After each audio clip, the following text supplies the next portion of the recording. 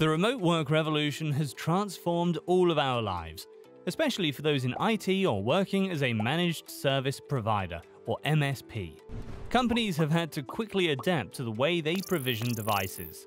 A lot of IT teams and MSPs are turning to zero-touch deployment and saving time and money in the process. So what is zero-touch deployment? Zero-touch deployment is a way to remotely configure employee devices with your company's protocols, programs, and settings.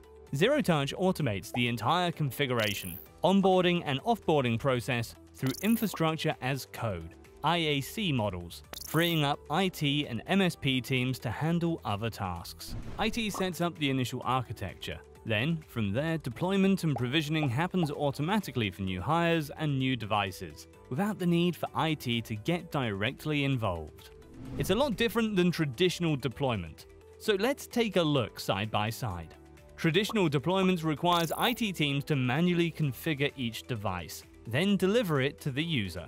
That means obtaining employee information, ordering machines or pulling them from storage, installing software and creating accounts, then configuring licensing for each user.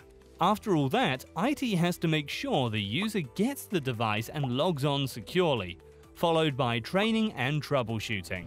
With zero-touch deployment, devices purchased through enterprise programs can be sent directly to the user, enabled with zero-touch provisioning (ZTP) capabilities. The user simply signs online, which triggers their device to request mobile device management or enterprise mobility management.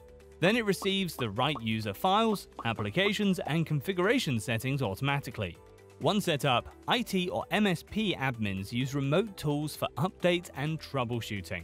Traditional deployment methods can take hours or even days per device, and it can only be done by someone on the IT team.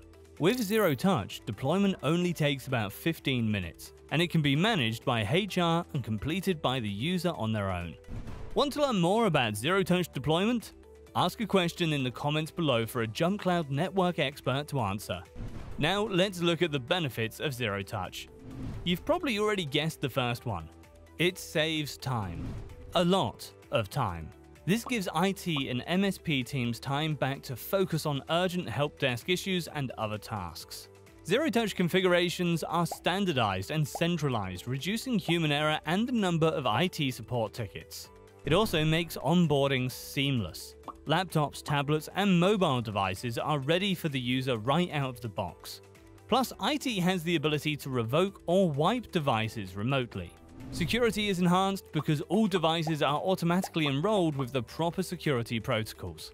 Zero-touch allows for unified device deployment that's scalable and customizable for different teams.